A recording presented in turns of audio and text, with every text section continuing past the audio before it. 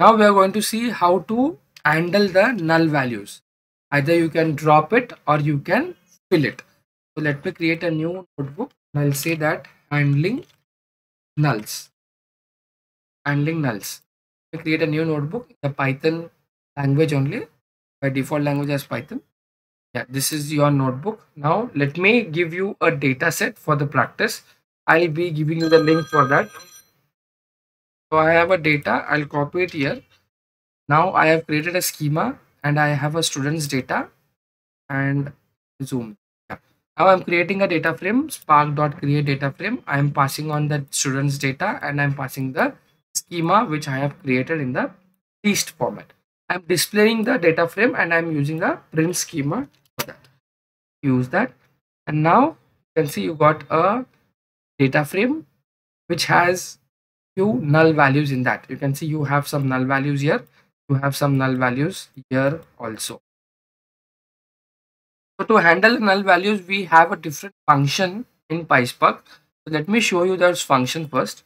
For that, let me go to spark.apache.org documentation and go to the latest release here.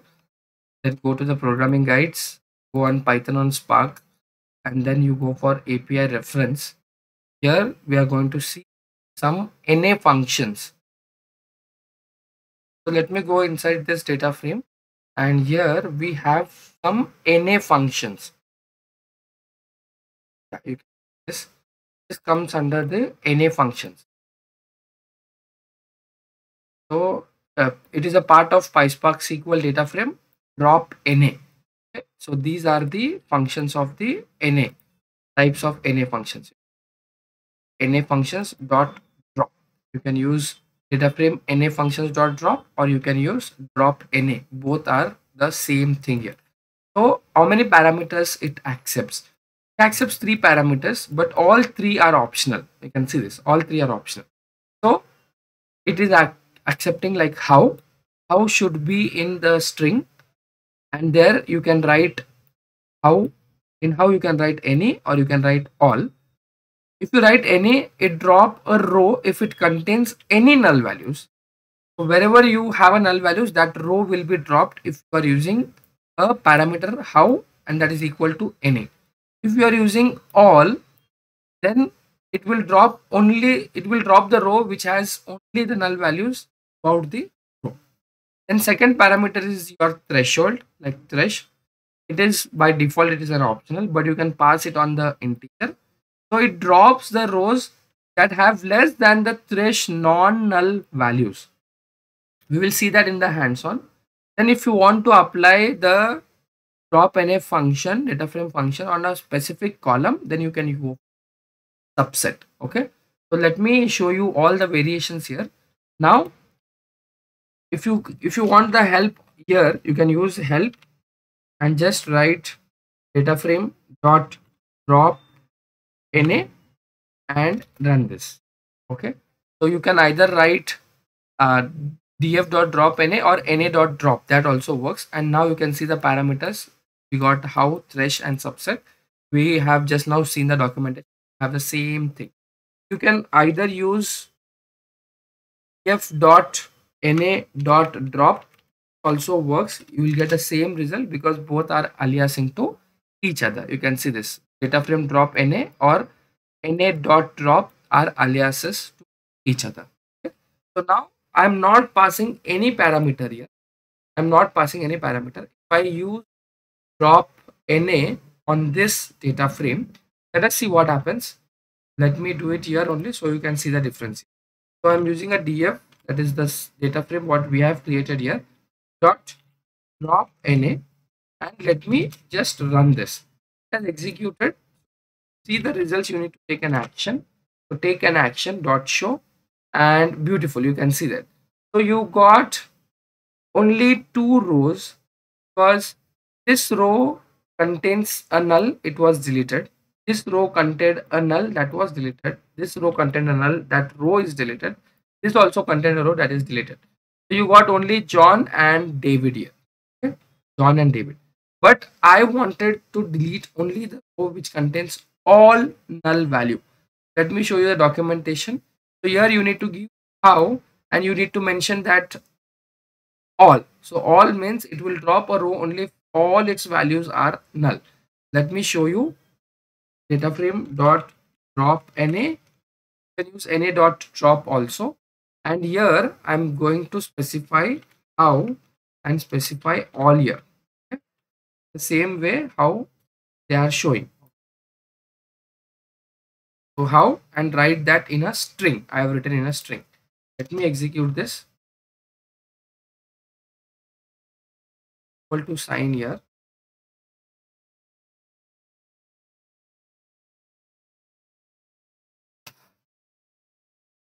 Need a equal to sign. If I'm not. Yeah. Now it has executed. Now let me use dot show. Remember here that is equal to, not a colon there. So now only the last record, you can last record which contains all the null here. Okay, so this is how all works. Copy this, and instead of all, if I write any here, any, and execute this, now you can see you got the same value like how we have got. Wherever you find a null values, like anywhere if you find null values, that row will be deleted. How the any works. Let us go to the next parameter, that is subset and thresh. So we have subset and we have thresh and subset.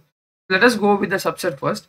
So subset is an optional again, and you can give a column name. Suppose my requirement is, okay, I have this data frame. I want to drop only the null values wherever I have the attendance column as null. So I want to apply that rule, whatever I'm writing that rule, only for the attendance column. Let me do it here only. So yeah, let me write a subset here. So I'm writing data frame dot na dot drop. You can either use drop na or na dot drop. Here I'm using subset equal to you specify the column name you want to apply there. Let me use attendance column here and use dot show the results. Let me execute this. Yeah, beautiful. You can see. So when you compare it with your original, you have null values here, null value here, null value here, null value here. All these rows have been deleted. You got only John and David. John and David. If I apply that subset rule, the next column, that is maybe for the name column, the students, those who have a null values, I want to delete that column. If I run it here, so you can see here, you cannot find a null value inside a name column. That row has been deleted. But here you can see you got a null value here, null value here, null value here. There are like 6 students or 5 students in our class, and these are the subjects and these are the marks and attendance. This is how the subset works. Now let me show you how the threshold work or the thresh works. So for that, let me show you the documentation first. Thresh, it takes the parameter in integer, and if specified, it will drop the rows that have less than thresh non-null values. So less than non-null values, that rows will be dropped. Let me show you data frame dot drop na. Then I'm passing on the thresh, and I'll say equal to 3. Okay.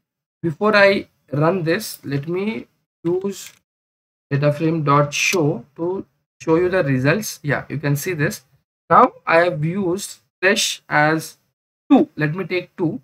So what will happen? It will go and scan all the rows. In this row we have only null value. In this row, so we have 2 null values.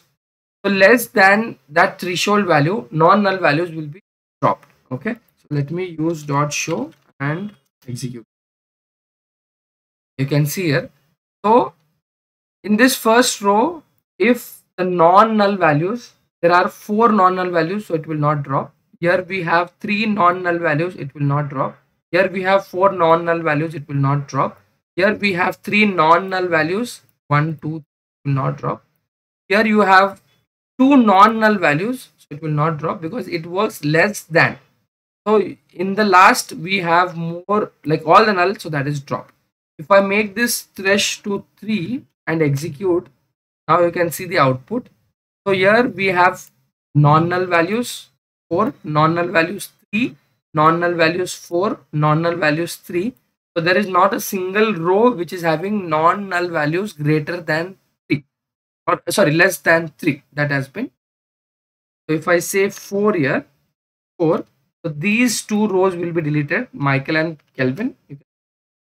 Michael and Kelvin has been deleted because there we have non-null values as only 3. We have given the thresh as 4. Below that, everything will be deleted. Now, my next question is, can I apply these parameters combined? Yeah, definitely you can apply. So let me show you. Now this is your data frame in the original condition. Now if I say I want to apply how, that is all only for a particular column, not for all the column. Example, data frame dot drop na. If I say drop na, if I say all here, let me use dot show. It by default it will, yeah, by default it will take how equal to all, and you can see wherever you have all the null values that has been deleted. But I want to apply this all only for a particular column, that is maybe for the marks column, for example. So I can use a comma, I can use a subset here, and then I can put that in a list and say that I want to hit all the columns like null values inside the column marks. Now you cannot see any null values inside marks column. You can do the combination of all this. So this is how the drop na data frame function works in Pyspark. Thank you guys. Thank you for watching. Keep learning.